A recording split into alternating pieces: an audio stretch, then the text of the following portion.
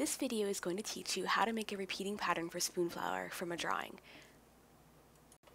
To follow along with this tutorial, you will need paper, pencil, a permanent marker, a camera or scanner to put your drawing into the computer, and Adobe Photoshop or a similar software. Step 1. Doodle. Lightly sketch out a guideline picture in pencil, then trace over it with your Sharpie. Today I'm doodling a little donut and cupcake picture. As you can see from my drawing, I'm not super careful about what I'm doing here. I'm just kind of getting a feel for what kind of picture I want to draw. If there's any issues, I fix it in Photoshop later. Keep drawing whatever you like until you fill your piece of paper. The important thing to do is to keep all of your drawings away from the edge of the paper. There should be a white margin around your entire paper.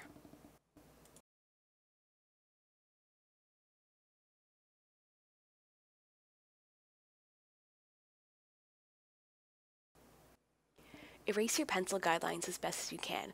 You can edit out some of it later, but it's easiest if you get it done in real life before putting it into the computer. Import your drawing into the computer either by scanning it or taking a photo. Step 2. Color. Open up your drawing into Photoshop. When you first import your picture, it most likely won't be a perfectly black and white image. We want to edit the drawing so that as much of the gray is gone as possible to make it nice and clean. We'll do that by making a curve layer. Click on the Layer menu, then New Adjustment Layer, Curves. The adjustment palette on the right-hand side of your screen will have a little graph. Adjust it as I'm doing in the video here to make it your whites as bright as they can be and your blacks as black as they can be. When you're happy with the balance, it's time to flatten the image. Go to the Layer menu, then press Flatten Image. If desired, you can make some changes to your image before proceeding with coloring it. For example, on my drawing, I wasn't a fan of some of my sprinkles because the outlines were touching too closely.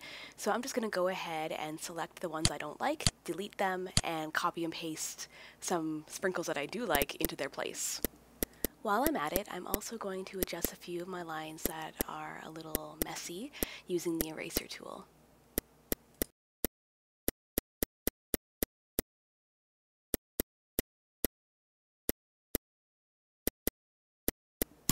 If there are any gaps, I use a paintbrush to fill those in with black. When your drawing is all cleaned up, make a duplicate of your background layer. I like to name it Outlines. Change the blending mode of the layer to Multiply. This will make all of the white areas of the image see-through and the black parts opaque. When I changed my blending mode to Multiply, you'll notice in the top left-hand corner of my image that I got a little bit of dirtiness showing.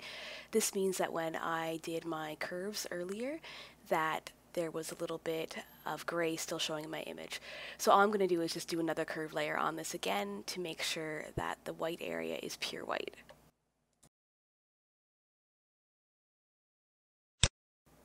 I'm flattening my image again here. I've duplicated my layer for my outlines and changed the blend mode to Multiply. Now it's time to begin the actual coloring process. I like to make a new layer for each element that I'm coloring. So I'm going to make a layer for my cupcake, a layer for my donut, and a layer for my background. This allows me to erase an entire layer if in the future I really dislike how I've colored one thing without adjusting the other elements. You want to make sure that the new layers that you create are underneath your outline layer. Use the magic wand tool to select the areas that you want to color in with a flat color. If you want to color in more than one area at the same time, hold down the Shift key while you select the areas. From the Select menu, choose Modify, Expand. I like to do an expansion of about 2 pixels. What we're doing here is making it so that our selection box is expanded a little bit underneath our outlines to avoid having white gaps.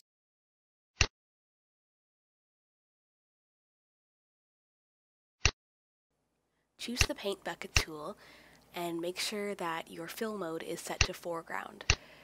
You can choose the color from the tool palette at the left-hand side. If you're coloring multiple selections at the same time, make sure that contiguous is not selected in the top menu. Repeat this process for each color that you want to do, making sure to change your layers whenever you desire.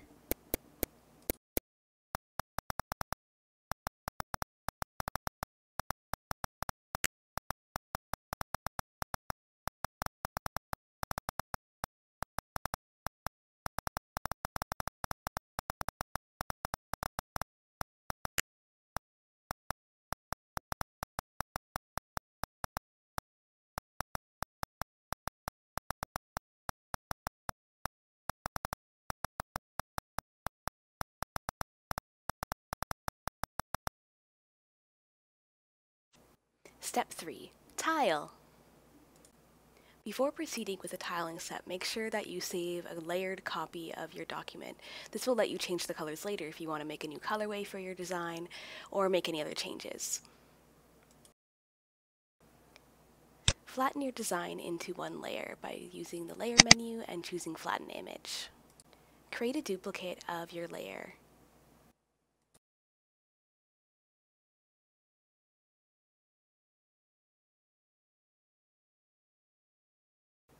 For now, we're going to hide this duplicate layer.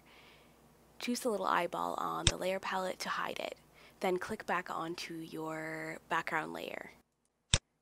We're going to offset our picture so that all 4 edges are now going to have our drawing and we're going to be able to see where the gaps are. Do this by using the Filter menu, then choosing Other, then Offset. By default, you should be automatically centering the image, so we're just going to go ahead and use these settings and press OK. You'll see right away that there's 2 obvious gaps in our pattern. We're going to want to fill these up with other elements. Re-enable your duplicate layer. What we're going to do is steal the elements from this and put them onto our background layer. Use the selection box tool or the lasso tool to cut out one of your elements. I'm just going to do a square and cut out all the overlapping areas later. Hide the layer again and paste your element onto a new layer. Move the new element wherever you'd like, then erase any unnecessary overlap that you may have.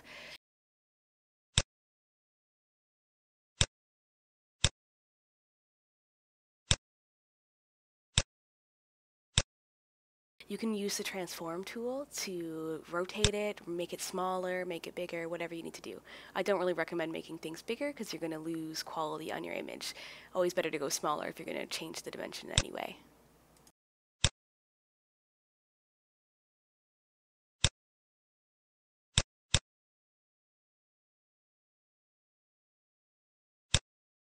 Repeat as necessary until you fill up your canvas however you'd like.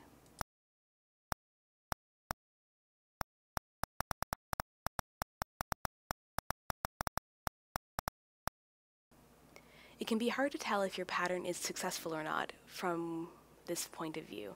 What we're going to want to do is make a new canvas that will allow us to see multiple repeats of our pattern.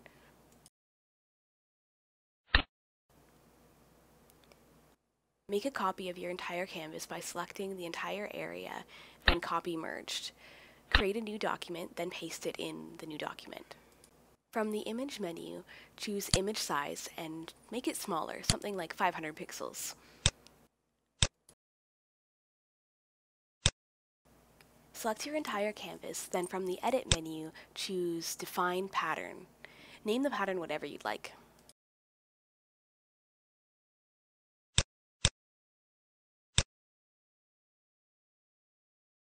Create another new document, something that is much larger than the new, smaller image you made, maybe something like 2000 by 1000 pixels or so. Switch to the Paint Bucket tool, and from the top menu, change it from Foreground to Pattern. You'll be able to see your pattern in the little drop-down box. Choose it. Fill the canvas with your beautiful new pattern. If you're happy with it, you're done. If you're not happy with it, time to go back to the drawing board and make some adjustments to your layered document.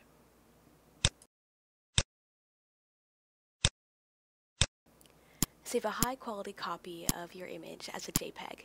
You're ready to upload.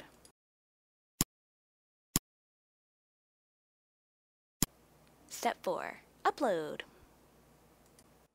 Now that your design is ready for the world, you can upload your design onto Spoonflower to make it into fabric, wallpaper, or gift wrap.